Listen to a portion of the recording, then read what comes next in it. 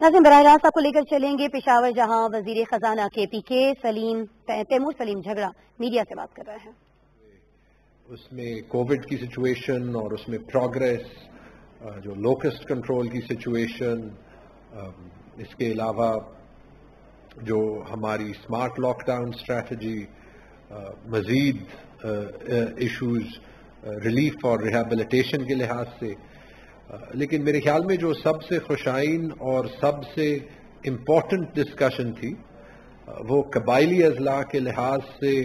جو وہاں پہ ڈیولپمنٹ پلاننگ اور ڈیولپمنٹ سپینڈنگ کے لحاظ سے جو ڈسکشن اور جو ڈی بریف ہوا، جس کے بارے میں میں تھوڑا سا ڈیٹیل دینا چاہتا ہوں، کیونکہ وہاں پہ یہ جو فگرز سامنے آئے they paint a very different picture to جو کہ 2-3 مہینے پہلے سوشل میڈیا پہ یا ایون میڈیا پہ خیبر پختونخوا کی گورنمنٹ کے لحاظ سے کہا جا رہا تھا کہ جو وہ قبائلی اضلاع میں اسپینڈنگ کر رہے ہیں. آپ کو آلریڈی پتا ہے کہ ہم نے لاسٹ ایئر قبائلی اضلاع میں ایک ریکارڈ بجٹ دیا اور اس سال دوبارہ ایک ریکارڈ بجٹ دیا. لیکن جنوری فروری میں ایسی افواہیں تھی کہ قبائلی اضلاع میں خیبر پختونخوا نے ڈیولپمنٹ پہ 1 ارب روپے بھی نہیں لگائے، اور کہ جو یوٹیلائزیشن ہے وہ 1% سے بھی کم ہے، ایٹسیٹرا ایٹسیٹرا. تو ابھی جو سال ختم ہو گیا ہے، جب وہاں پہ ہم نے ڈیولپمنٹ پورٹ فولیو کو ریویو کیا، تو میرے خیال میں بڑا ضروری ہے کہ ہم کچھ فگرز سامنے لائیں، تاکہ اس سے صرف خیبر پختونخوا کی گورنمنٹ کی نہیں، لیکن جو پرائم منسٹر عمران خان صاحب کا قبائلی اضلاع سے وعدہ اور کمٹمنٹ ہے وہ کلیئر اور سامنے ہو جائے. قبائلی اضلاع کا ڈیولپمنٹ بجٹ اوور آل کبھی بھی 24 ارب روپے سے زیادہ نہیں رہا، اور پچھلے سال حالانکہ ہماری کمٹمنٹ یہ تھی کہ 72 ارب روپے جو ہے وہ بجٹ ہوں، اور اس میں ہمارے خیال میں اگر کووڈ نہ آتا تو شاید 60 ارب روپے جو ہے وہ اسپینڈ ہوتے. لیکن جو اینڈ میں کووڈ کے اثرات کے باوجود جو پیسے across the 2 parts of the development budget, ایک تو اینول ڈیولپمنٹ پروگرام اور اس کے ساتھ جو دوسرا کمپوننٹ ہے ایکسلیریٹیڈ ایمپلیمنٹیشن پروگرام کا ہوتا، اس میں تقریباً 38 ارب روپے ریلیز ہوئے، اور جو پیسوں کی یوٹیلائزیشن تھی وہ 99.3%، یعنی کہ تقریباً 38 ارب روپے ہی تھی، وچ مینس کہ کسی بھی اور سال کے مقابلے میں یہ قبائلی اضلاع پہ جو ہے وہ 60% یعنی 60% سے زیادہ اسپینڈنگ تھی، باوجود اس کے کہ اینڈ میں وہ سارے پیسے جو ہے وہ نہیں ریلیز ہو سکے جو کہ پہلے ہوتے تھے. اس ریکارڈ سپینڈنگ سے 38 ارب روپے سے 2 چیزیں ظاہر ہو گئی. ایک تو یہ کہ جو قبائلی اضلاع کو کمٹمنٹ ہے خیبر پختونخوا کی گورنمنٹ کی اور پاکستان تحریک انصاف کی گورنمنٹ کی، وہ کلیئرلی ان ایمبیگوسلی ایک ایسی کمٹمنٹ ہے جس سے ہم بالکل پیچھے نہیں ہٹیں گے. اور جو دوسری چیز واضح ہو گئی، جو سوالات اٹھ رہے تھے کہ آیا خیبر پختونخوا میں ضم ہونے کے بعد قبائلی اضلاع میں کیپیسٹی ہے پیسے اسپینڈ کرنے کی، تو جواب بالکل سامنے اور کلیئر ہے، اور اس کا اظہار وہاں بھی ہوا کہ بالکل کیپیسٹی جو ہے وہ ہے. اور اگر آپ یہ فگرز کے ڈیٹیلز جو دیکھیں تو سوائے 2 ڈپارٹمنٹس کے تمام ڈپارٹمنٹس میں اگر ہم ایکسلیریٹیڈ امپلیمنٹیشن پروگرام کو دیکھ لیں تو 98 اور 100% کے درمیان میں ڈیولپمنٹ اسپینڈنگ ہوئی ہے. ریلیف میں 12 ارب،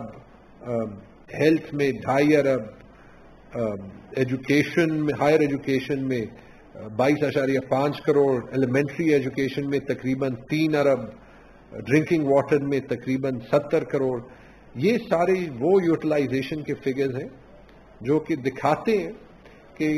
خیبر پختونخوا کی کمٹمنٹ قبائلی اضلاع کو انپیرللڈ ہے، جس طریقے سے 38 ارب روپے کی سپینڈنگ انپیرللڈ ہے.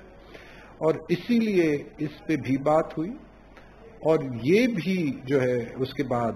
ظاہر کیا گیا کہ اگلے سال ہماری گورنمنٹ جو ہے صرف یہ 38 ارب نہیں،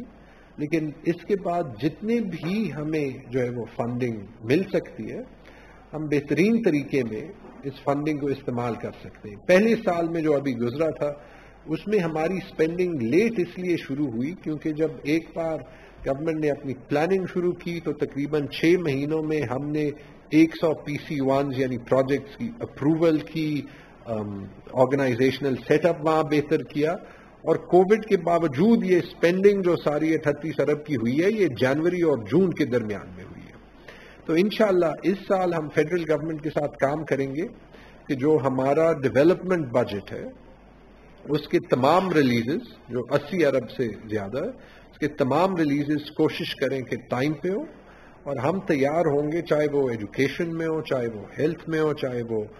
کنسٹرکشن سیکٹر میں ہو، چاہے وہ جو ہے ایگریکلچر سیکٹر میں ہو، جہاں بھی ہو، چاہے وہ بجلی کے نظام پہ ہو، کہ اس سال ہم وہ ڈیولپمنٹ سپینڈنگ اور اس کی ریٹ سال کے دوسرے حصے میں نہیں بٹ بالکل جو ہے وہ شروع سے زیادہ رکھ سکتے ہیں. اور اینڈ میں یہ کہنا چاہوں گا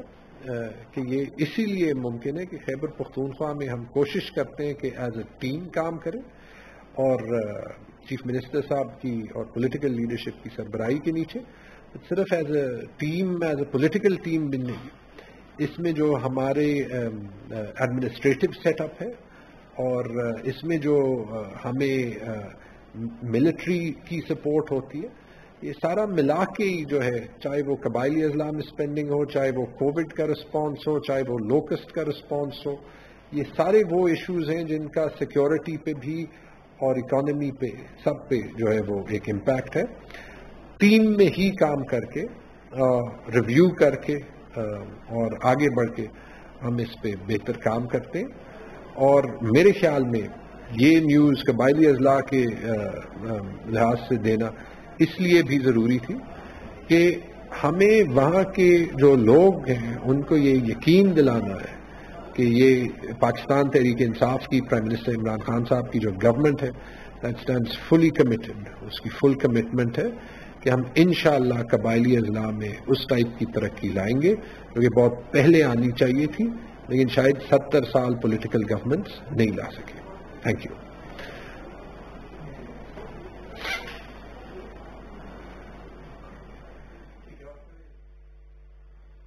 صوبائی وزیر صحت و خزانہ تیمور سلیم جھگڑا پشاور میں موجود میڈیا سے گفتگو کر رہے تھے. انہوں نے کہا کہ قبائلی اضلاع کے لیے ریکارڈ بجٹ پیش کیا گیا ہے. قبائلی علاقوں میں 38 ارب روپے خرچ کیے گئے ہیں ترقیاتی کاموں کے لیے. انہوں نے کہا کہ وزیر اعظم کی ٹیم بہت کمیٹڈ ہے اور ہم سب مل کر وفاق کے ساتھ مل کر قبائلی علاقوں میں بہتری کے لیے، ترقی کے لیے، چاہے وہ بجلی کے منصوبے ہوں، ٹڈی دل کا خاتمہ ہو یا دیگر کچھ بھی، اس میں وفاق کے ساتھ مکمل تعاون کریں گے.